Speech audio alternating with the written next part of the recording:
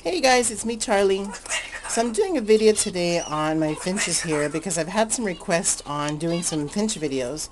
So what I have here is a breeding pair of English pure white zebra finches, and on the very top I have a breeding pair of chestnut cheek pure white zebra finches.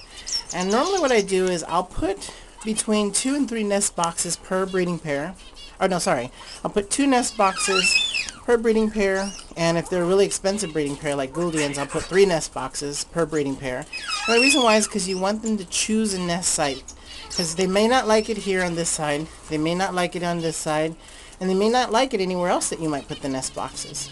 So I have one breeding pair breeding in here, and I had another one breeding in there, but they just made the nest and then they stopped.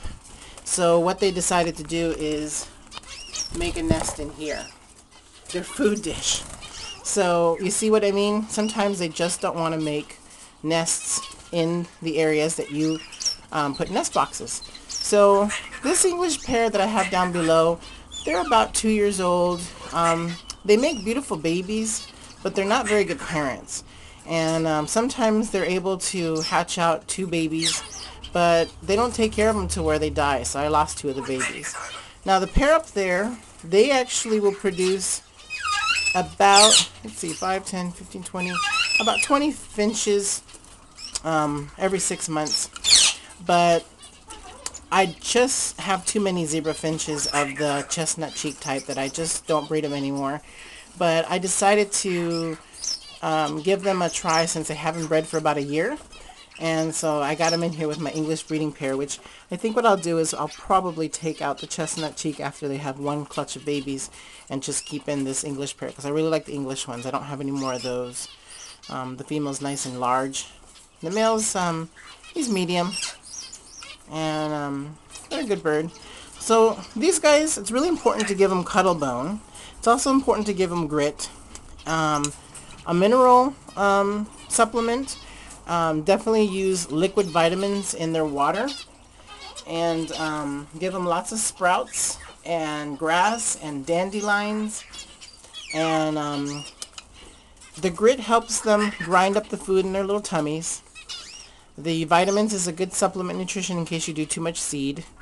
The sprouts is a good live food for them, and it helps keep the birds healthy, and also they have nice plumage.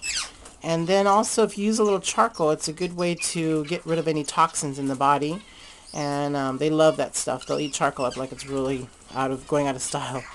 Now, charcoal you could buy only at a pet store, I suggest. I've asked if you can use certain types of charcoals, and no one knows the answer. And I've even Googled it, and I really can't find it. So, if you find charcoal in a box meant for birds, it usually has a picture of a parakeet or a finch on it.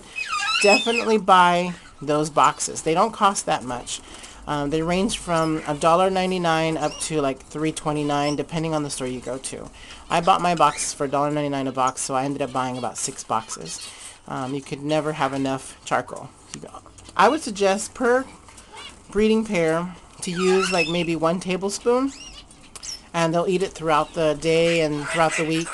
And then probably give it to them between 2 and 3 times a month. So try to do it on a weekend maybe to give yourself a good way to remember when to give them that stuff. Pellet food is really important, because if you can buy a little finch pellet food, it has a lot of supplements and vitamins and everything they need in there. So if anybody has any comments or questions on the English pair of pure white zebra finches or my chestnut cheek pure white zebra finches, leave a comment below. And don't forget to rate the video and subscribe. And I'll see you guys in the next video.